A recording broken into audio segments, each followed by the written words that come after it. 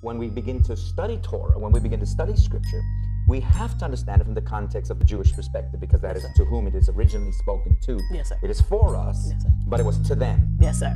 And yes, sir. so a great friend of mine, one of my mentors, Archbishop Wilbert McKinley, who was a linguistic scholar, said that a man who studies the Scripture without understanding it in its original language is like a man who sleeps with a woman but never asks her name.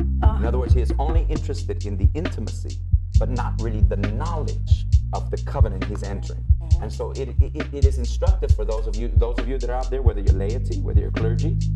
One of the hardest things for me as a clergy member and as someone who's had the benefit of academia is having to go back and oftentimes apologize for things that I taught or thought I understood, and say, hey, I taught some wrong things, or I misunderstood some things. And so God is constantly bringing us from light to light, from glory to glory, from faith to faith, from hope to hope.